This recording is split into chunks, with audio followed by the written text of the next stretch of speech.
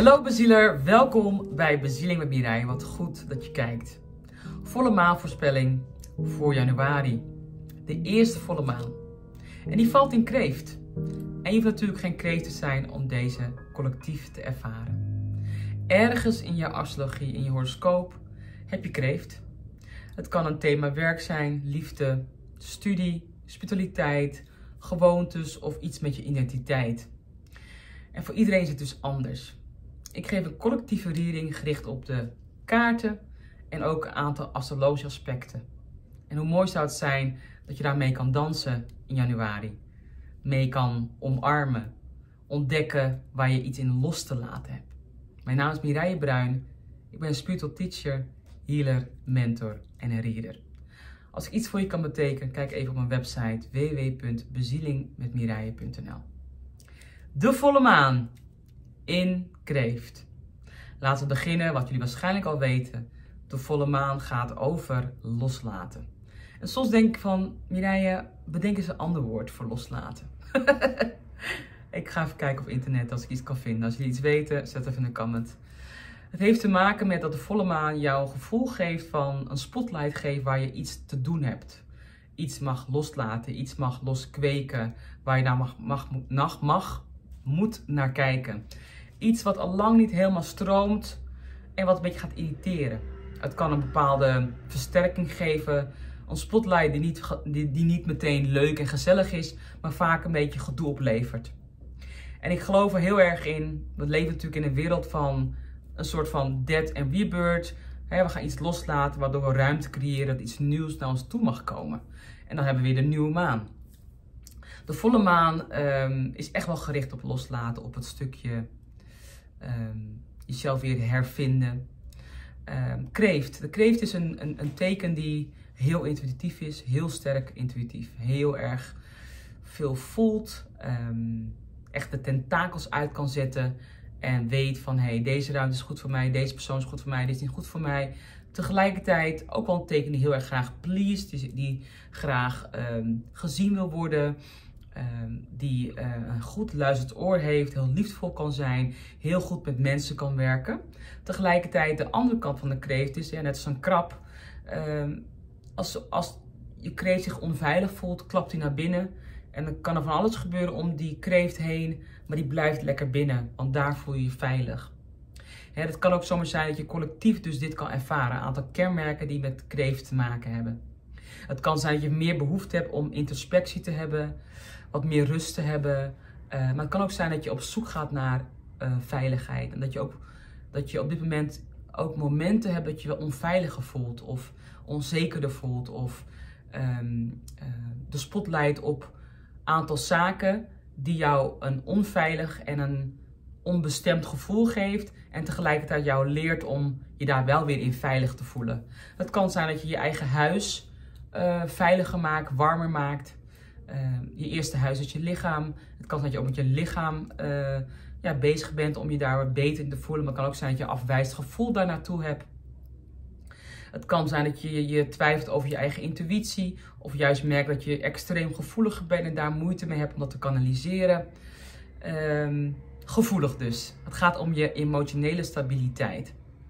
Hoe is het met je emotionele stabiliteit? Wat heb je daar nog in te doen? Daar gaat deze volle maan over. Mooie dingen dus. Kijk, het is niet altijd maar licht en confetti in het leven. Zonder licht geen donker, zonder donker geen licht, zeg ik altijd. Dus omarm het. Probeer het te managen, je emoties, in plaats van het onderdrukken. Want als je iemand bent die het makkelijk doet, het onderdrukken van emoties, kan je bij deze maan behoorlijk wat moeite krijgen. En dat kan eruit zien als dat je enorm moet huilen zomaar. Enorm onzeker kan zijn over bepaalde dingen. Of ja, woedeuitbarstingen kan krijgen. Onzekerheden. Dus je onzekerheden komen eigenlijk naar buiten toe. Nou, ik zie dat er heel veel twijfel is in deze kaarten. Alles is bijna omgekeerd.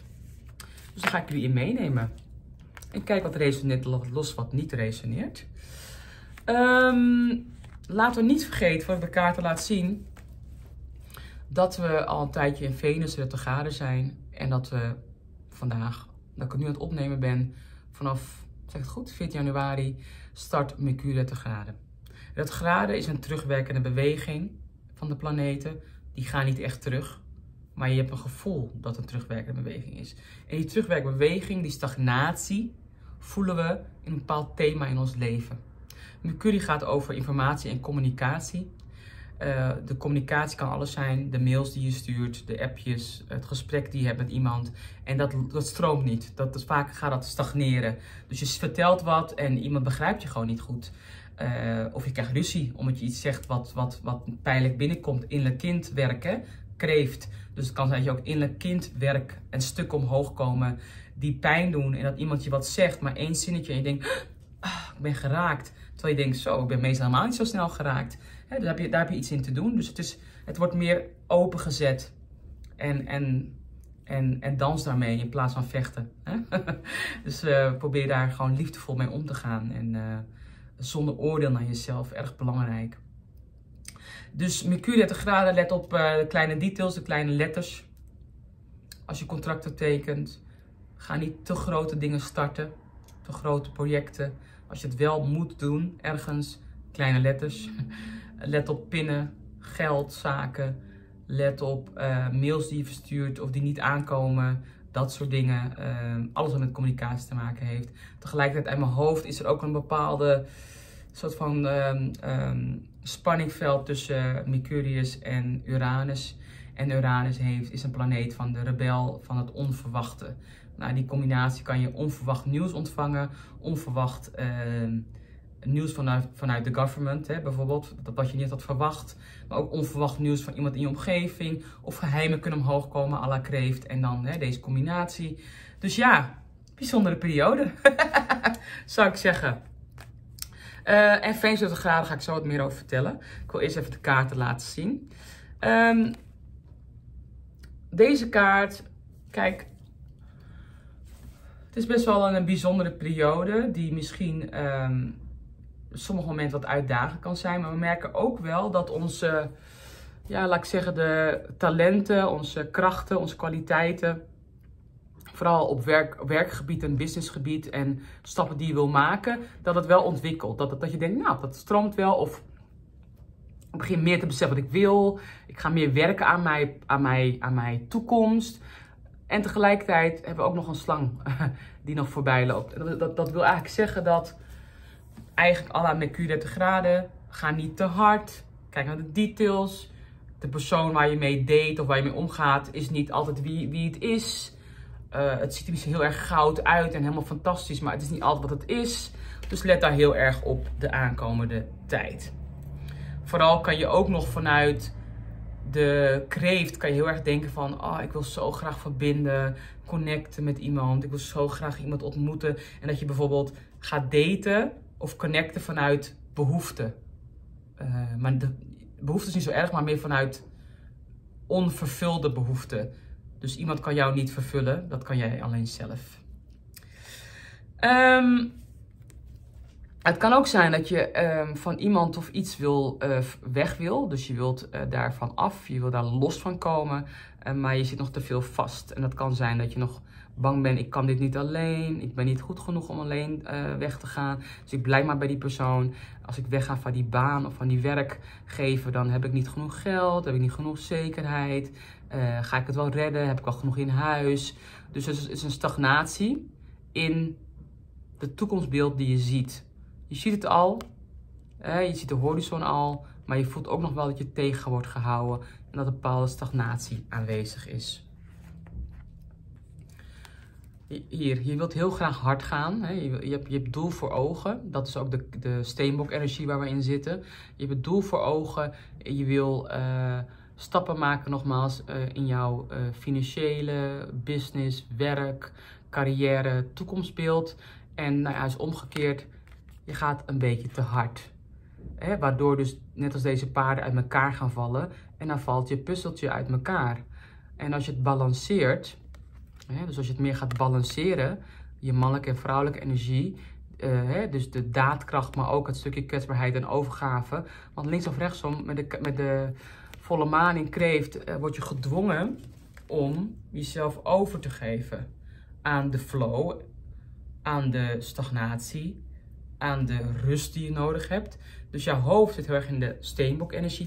Let's go, pam, pam, pam. Uitschrijven, dit moet ik doen, En je gevoel zegt zo, ik ben moe man. Geen zin. Ik voel me kwetsbaar. Ik voel me gevoelig. Ik weet het niet zo goed. En dat is die, laten we zeggen maar, een dans waar we nu in zitten. In plaats van een strijd. Dat is aan jou de keuze natuurlijk, hè, hoe je daarmee omgaat. Hetzelfde is met, Venus 30 graden. Dat is een hele mooie kaart, hè, de Wheel of Fortune. Hè. Dus naar mij heeft deze kaart te maken dat, nogmaals, je ziet al de overvloed die naar je toe komt. Je ziet al het licht aankomen. Je ziet al de mogelijkheden, alleen je kan nog niet aanhaken. Je wacht op geld. Je wacht op een bepaalde mogelijkheid. Een werk, opportunity, relaties. Het stagneert. Er zit een blokkade. Je hebt iemand ontmoet. Je voelt die energie. Je denkt, dat is wel echt een bijzonder persoon. Maar ineens gaat die persoon op vakantie. En die zie je pas over 2 maanden. Dat is de energie van Venus 30 graden. En nog bovenop Mercurius 30 graden. Allemaal net niet. Super annoying, kan me voorstellen. Maar wel belangrijk om er doorheen te gaan. En hoe ga je ermee om? Deze kaart heeft te maken met een keuze. Een belangrijke keuze die je gaat maken, wil gaan maken. Die je nog niet zo makkelijk vindt. Waar je ook een beetje eenzaam in voelt. Waar je misschien ook zelfs niet in gesteund wordt. Vooral niet gesteund wordt, zie ik. Dus je moet zo zien, je hebt een keuze, 2 keuzes. En je hebt de veilige keuze en de rebelse keuze. En de rebelse keuze zitten mensen naar te kijken van, ga je het echt doen, ja? Nou, good luck with that. Dat gevoel, weet je wel. Dus daar voel je je alleen in. Weet dat je wellicht tot en met 5 februari nog misschien niet kan doorknippen, de keuze. Maar dat het er wel aan zit te komen. Hè? Dus heb daar ook echt vertrouwen in. Het zit eraan te komen. En hoe je omgaat met het wachten en de stagnatie, daar zit de groei. Ja, nou grappig. Innerlijke kindstukken, zei ik al. Er worden dus innerlijke kindstukken aangeraakt en aangereikt. En aan jou de keuze als je die aanpakt of niet. Links of rechtsom moet je er wat mee. Dus als je het wegduwt of naar beneden haalt, komt het over een maand weer terug. Dus dat is heel belangrijk. Voel je je afgewezen, voel je niet gezien, voel je niet gehoord, voel je niet serieus genomen. Voel je de drammerige kind omhoog komen. Voel je je eenzaam, voel je niet gehoord door je familie. Er kunnen ook familiegeheimen omhoog komen. Er kunnen ook geheimen van jezelf omhoog komen die je heel erg naar beneden hebt geduwd. Heel erg belangrijk. Er kan ook iets met een puberkind aan de hand zijn. Die heel erg in zijn hoofd zit en die meer naar het gevoel mag. Maar het kan ook zijn dat jij meer naar je gevoel mag en heel erg in je hoofd zit. En dit is ook een kaart die zegt, nogmaals, er komt een keuze aan, een nieuwe stap aan. Die in het begin wat wankel voelt en onzeker voelt, maar hou vol, wordt er gezegd. Keep the faith. Ik kan niet zingen, maar toch zing ik graag voor jou. Eens kijken wat de maankaarten te zeggen hebben.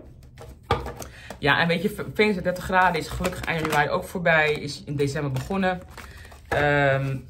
Ik zeg gelukkig, is helemaal niet waar. Kijk, een planeet die 30 graden gaat is niet direct verkeerd. Het is gewoon stagnatie. En ik persoonlijk hou echt niet van stagnatie. Maar ja, dat is ook mijn les. Want in die stagnatie, je moet zo zien, dit is de periode to work behind the scenes. Aan je projecten, aan je stappen. Ik ben aan het werken aan een academy en die wilde ik eigenlijk al lang al klaar hebben. Maar ja, nee, er moeten nog gewoon een paar dingen gedaan worden. Dus dat is gewoon belangrijk om in te vertrouwen. Venus 30 graden heeft te maken ook met plezier, liefde, relaties. Niet alleen relaties op liefdevlak, maar ook op businessvlak. En daar kan je stagnatie in ervaren. Dus je kan ook wat stagnatie in de contact met een collega, met een businesspartner, met iemand die waar je relatie mee hebt. Dat het allemaal niet zo lekker stroomt. Ook helemaal met de energie van Steenbok erbij. Dus de Steenbok heeft weer de planeet Saturn. En die is echt heel erg van regels en vanuit restricties. Dus de restricties is ook nog een stagnatie. Weet je, we merken natuurlijk ook nu met wat allemaal gaande is, dat er ook een stagnatie gaande is. We willen eruit, we willen de rebel zijn, we willen die waterman energie hebben waar we in zitten. En we worden elke keer teruggehaald, waardoor we allemaal alle andere manieren zoeken om ons energie te uiten. En dat moet je ook zeker doen. Mag ik het zeggen? Ja, dat mag ik zeggen. Ja. Volle maankaarten. Tijd om negativiteit los te laten. Absoluut schorpioenenergie. Dit voelt bij mij uit mijn hoofd 19 januari, uit mijn hoofd 19 of 17, dus rond de volle maan, gaan de Noordnood switchen. Dus Noord en de Zuidnood. Even heel simpel ga ik hem houden. Een Zuidnood is iets wat je los moet laten, iets wat dragging is, iets wat collectief niet meer past en ook niet bij jou past. En ook daarin, in de Noordnood, Zuidnood, hebben we ook in ons normale geboortehoroscoop. Die valt in Schorpioen. We komen van de boogschutter. Mijn waarheid is de waarheid. Die moesten wat meer loslaten. En we gaan nu naar stier. We mogen omarmen, loslaten, is de Schorpioen. De Schorpioen, het stukje controle, het willen domineren, het willen begrijpen, het willen opeisen, moeten we loslaten collectief. Dus ja, collectief individueel gaan we voelen van waar hou ik heel erg aan vast. En daar word je in uitgedaagd. Dus zeker ga je die ervaren. En we moeten meer naar de stier, is meer in nu leven. Oké, op dit moment voel ik dat ik die stap wil maken. Oké, die stap heb ik gemaakt. Vanuit die stap maak ik die stap. En de Schorpioen is meer van oké, maar hoe ga ik het doen? Ja, de hoe ontwikkelt zich vanzelf. En daar moet je dus tegen kunnen. Het heeft met veel meer te maken hoor. Stier ook financieel, stabiliteit. Heel erg veel met waardes te maken. Wat zijn mijn eigen waardes? Wat is mijn eigen waarde? Hoe ga ik mijn waarde neerzetten in de wereld? Nou, daar kan ik ook uren over praten. Dus daar gaan we ook naartoe. Neem de tijd om uit te ademen. Nou ja, dat past natuurlijk heel erg bij de innerlijke kindstukken en de kreeft. Dus ook al heb je zin om actie te ondernemen. De ramenergie, dat is top. Hè? Maar het zijn 3 kaarten. Eerst loslaten wat ter tafel komt. Hè? Wat wordt aangereikt. Wat ik net zei met deze kaart. Wat wordt er aangereikt? Hè? Neem je rust daarin. Dus probeer het te transmuteren. Een stukje healing. Dan het neutraliseren. En dan kunnen we richting actie. Ja, dus dat komt er echt wel aan. En hier staat nieuwe maan. Dus tijdens het nieuwe maan dat je meer voelt van hé, ja, ik voel de energie weer. We kunnen weer aan de slag. Maar ja, dit is even een energie van even rust. Ga eens kijken wat de spirituele kaarten te zeggen hebben. Ik ben benieuwd hoe het met jullie gaat. Vertel eens in de comments. Waar lopen jullie tegenaan? En als jullie een aanvulling hebben op mijn reading. Als andere readers meekijken. Of astrologen. En je wilt een aanvulling geven. Graag delen. Ik bedoel, hoe meer delen, hoe beter, toch? Wauw. Oh, ja, de kaarten, echt fantastisch. Dus, trust the timing. Prachtige kaarten. Trust the wave you come in and on. Time is not running out. Ja, ik hou van dit soort dingen. Ik weet dat je het herkent, hè? Dat je soms echt denkt van, ja, maar ben ik niet te laat? Gaat het me nogal lukken? Gaat het niet weggenomen worden van mij? Enzovoort. Ik geloof in een ongekende divine timing. Ik geloof dat er niks van je afgenomen kan worden. Dingen kunnen stagneren, maar kunnen niet van je afgenomen worden. Jouw doel en missie is van jou. Hoe dan ook. En daar zit een pad en een lot in. Ieder heeft zijn eigen lot. Dus trust the time. Vertrouw dat het nooit van je weggenomen wordt. En doe dat in baby steps. Mooie kaart ook, hè? Oh. Baby steps. Action. Follow your intuition. Before it makes sense. Mooi, hè? Dus de volle maan in kreeft. Eerst van intuïtie, voelen, introspectie, overgave, loslaten. En vanuit daar komt de actie. En niet eerst actie en dan ergens je gevoel daar ergens een hoek duwen.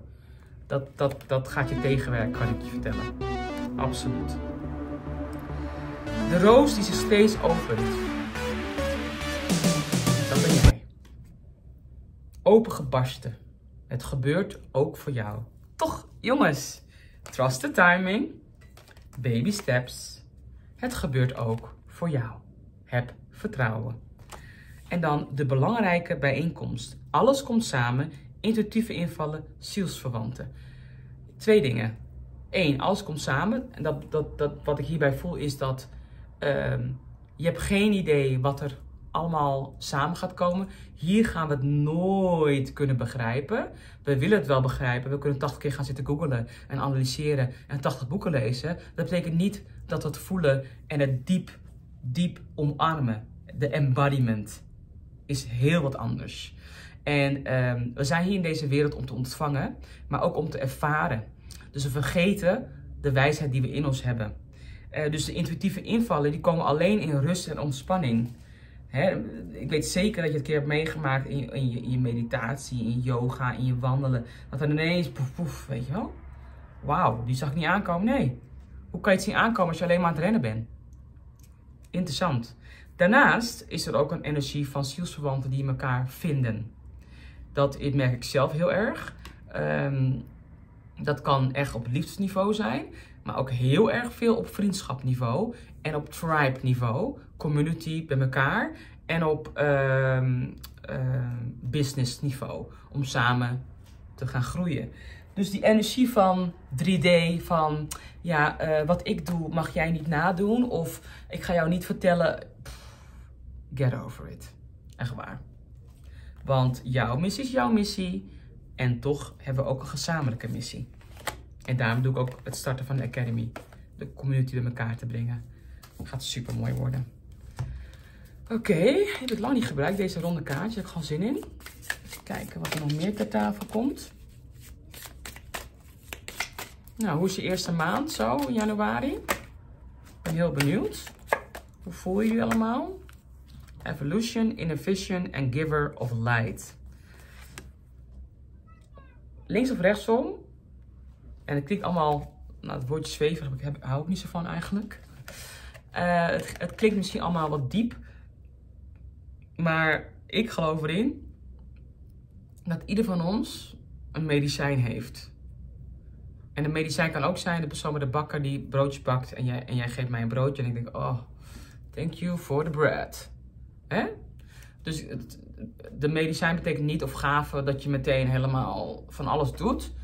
Maar het is tijd to give your light. En helemaal in deze tijd, jongens. Waar voel jij een stroming? Ga niet kijken naar anderen. Want dat is niet jouw missie en niet jouw lot. Je hebt je eigen. Ga daar op zoek naar. Belangrijk. Your inner vision. Your inner vision. Je innerlijke. En soms voelt dat een beetje gekkig, raar. Snap je het niet en wil het allemaal begrijpen. Gefrustreerd. Ik geloof erin, als het niet stroomt, is dat het dus niet. Dus geef hem tijd. Evolutie. Geef het tijd. Hè? Groei. Stapjes, baby steps. En ja, we zijn niet getraind om baby steps te doen. We willen het gewoon meteen weten. Herkenbaar hoor. Ik voel hem wel. Maar ik gun aan ieder dat stukje. En voel je dat je meer healing nodig hebt. Meer begeleiding. Heb ik daar natuurlijk een aantal trajecten in. Kan ik je daar zeker bij helpen. Wel belangrijk om te zeggen dat het wel mijn werk is en niet alleen mijn hobby. En soms krijg ik berichten dat ik denk, weten mensen wel dat dit mijn werk is? Kan je even een kaartje leggen? Denk je, ja, lief van je, maar... ik ben de engel van overvloed. Je zult het geld dat je nodig hebt ontvangen. En het universum is er verantwoordelijk voor hoe je dat gaat krijgen. Nou, hier komt weer het stukje. De universum is verantwoordelijk hoe je dat gaat krijgen. En de hoe ontwikkelt zich vanzelf. Is een zin die zo mooi is, maar niet altijd makkelijk is. Dus iemand zit misschien te wachten op geld, op overvloed, it's coming. Maar laat los. En de volle maan, misschien moet je wel loslaten dat je bang bent dat je niet genoeg hebt, dat je tekort hebt. Dat geen geld voor jou is, dat je niet overvloedig zal zijn. En dan voel je dat dus, die tekort en die pijn, en daar zit dan misschien de spotlight op. Dus let daarop, daar is het moment voor. Nieuwe psychische en spirituele ervaringen veranderen je kijk op de wereld en op jezelf. Laat je spirituele gaven tot bloei komen door studie, gebed en meditatie. Hoe mooi. Als je dat voelt, nou dan zal zo'n academy voor wat ik ga doen, wat voor je zijn. Of een andere academy, voel vooral wat je nodig hebt. Los van als je niks met het doorgeven wil doen, maar je merkt wel dat je spirituele gaven hebt en je wilt het meer kanaliseren, kan je daar ook hulp voor vragen natuurlijk. Ik merk dat veel jongeren bij mij uitreiken omdat ze merken dat ze ontwaken en geen idee hebben hoe ze daarmee om moeten gaan. Ik geloof dat we allemaal heel erg aan het ontwaken zijn. Kijk maar naar de wereld, er is een gigatransitie gaande. En we zijn dus van binnenuit aan het veranderen. En dan kunnen we het allemaal puntje noemen. En ja, ik noem het echt gigatransitie die ons maakt om meer van binnen naar buiten te werken in plaats van buiten naar binnen. Ik ben het engel van het huwelijk en op dit moment ben ik je behulpzaam. Wie gaat er trouwen? Ik ben benieuwd. Maar ja, huwelijk is niet alleen huwelijk. Dit kan ook een verbintenis zijn. Contracten die je gaat tekenen, een businesscontract, een commitment, ergens waar je aan gaat toewijden. Dus waaraan ga je toewijden? En nogmaals, let heel erg op de kleine letters dus. En als je het kan verschuiven naar 4, 5 februari, nou ja, eigenlijk liever 5, 6 februari, dat zal fantastisch zijn. Want dan zit je een beetje uit die energie. Sommige mensen hebben op dit moment juist heel veel energie. Vooral voor de mensen die heel erg houden van hard werken en heel erg de steenbok-energie. Dus ga lekker mee op die drive. Er is ook heel veel Mars-energie gaande. En dat is de planeet, de warrior. Dus ik denk juist degene die heel veel die energie ervaren. Van door. Wat moeite kunnen hebben met de volle maan in kreeft. Want dan voel je misschien echt een stagnatie. Van ik ben wel heel moe nu. Weet je wel? Dus even 5, 6 dagen die rust pakken. Nou, de maansteen is ook even lekker gekomen. Live your purpose. Nou ja, daar hoef ik niets meer over te zeggen, denk ik. Duidelijk en belangrijk. Ignite your passion. Hoe kan je injectie geven aan je passie? Ja, er is heel veel dicht en heel veel kan niet. Maar wat kan wel? Ga daarop richten. En let the money flow in. Again, iets met geld. Dat is interessant. Dus ik ben wel benieuwd. Zet even in een comment. Voel je daar stagnatie in? Of vind je het spannend? Of is er juist gewoon lekker een flow in geld? Maar dit zijn wel hele mooie bevestigingen, denk ik. Voor degenen die dat heel erg nodig hebben. Dus kijken welk dier belangrijk is deze volle maan. De stinkdier. Mooie dingen. Ik kom je laten zien dat je een magneet bent die zowel aantrekt wie of wat met jou resoneert, als afstoot wie of wat niet bij jou past. Hoe groter je zelfkennis en eigenwaarde, hoe meer je hierop bewust een positieve invloed kunt uitoefenen. Dus je bent een magneet van afstoten en aantrekken. Familie of geen familie, vrienden of geen vrienden, kennis of geen kennissen, of long-term friends. Ja, kijk jongens, mijn nagel. Eindelijk gaan de nagels weer open. I know, oppervlakkig, maar ik wil toch even zeggen. Magneet van aantrekken en afstoten. Ga eens na bij jezelf, ook in je introspectie. Bij wie voel ik me helemaal veilig? Bij wie voel ik het stromen? Bij wie voel ik me gezien en gewaardeerd? En bij wie voel ik geen goed en fout. En eigenlijk heeft het heel weinig met die andere persoon te maken. Maar nou, weinig, gewoon niks. Maar we krijgen mensen in ons leven om jou iets te leren. Dat is misschien een mooie vraag om naar te kijken. De beer. Ik breng je in contact met je oerkracht en daarmee met je grote innerlijke weten. Neem de tijd om dingen te doorleven en informatie te verwerken. Maar zoek ook de uitwisseling met dierbaren op, zodat je sociaal betrokken bent. Oké, je oerkracht, je innerlijke kracht. In rust en introspectie wederom ga je vinden hoe je weer verder kan. Voel je niet verslagen, omdat je misschien wat gevoeliger bent, emotioneler bent. Want emoties wordt altijd zo gezien als iets zwak, klein, slecht, vervelend. Terwijl het zo krachtig en zo helend kan zijn. En zo nodig. Hè? En tegelijkertijd blijf socialiseren. Zeg ik het goed? Socialiseren, ja. Sociaal zijn met de mensen die jouw tribe zijn, jouw community. Waar je goed bij voelt en waar je blij van wordt. Zoek ze op. Al moet je maar weer die saaie wandeling maken omdat alles dicht is. Hier nog één. Vind ik zo irritant, het wandelen. Vandaag ook een uur gewandeld. Nou, zo boring. Geef mij maar gewoon lekker, gewoon lekker eten. Maar ja, iets met loslaten. Even kijken, de laatste 4 kaartjes. Wat is lekker om te doen qua rituelen of dingetjes rond deze volle maan? Oh, spend time with animals. Ze zeggen als dieren en kinderen zich aangetrokken voelt tot jou, is je vibratie hoog. Als ze wegrennen, heb je wat te doen. Connect with fire. Dance with fire. Mooi. Als je dat allemaal niet kan je ook rode kaarsen branden bijvoorbeeld. Heel erg in het vuur kijken als je vuur brandt. Als je zo'n ding hebt en je kan dat vuur branden of een ceremonie daarin doen, doe dat. Heel mooi. Ik zoek nog steeds een plek waar ik dit kan doen met mijn sisters. Fantastisch. Soak in een bed, lekker een bad nemen. Dus vuur- en waterelementen zie ik in deze reading. Is belangrijk. Dus water opzoeken. Ik heb zo'n klein badje gekocht bij bol.com waar je in kan zitten. Weet je, we hebben geen ruimte voor een groot bad. Dus denk out of the box. Ga niet denken, ja, maar ik heb geen bad. Ik kan geen bad. Nee, wat kan je wel? Waar kan je wel die water vinden? Lekker spulletjes halen erbij. En sound healing. Wauw. Mooi. En sound healing. Je hebt genoeg sound healing dingen op YouTube. Waar niet, TikTok, alles. Frequenties die je kan luisteren. Dus dat is de uitnodiging voor deze volle maan. Mooie dingen. Als je me nodig hebt voor een healing, is nog ruimte. Miracle Mentor. Miracle Mentor is meer gericht op healers, lichtwerkers die willen brainstormen, die verder willen en die nog wat blokkades ervaren.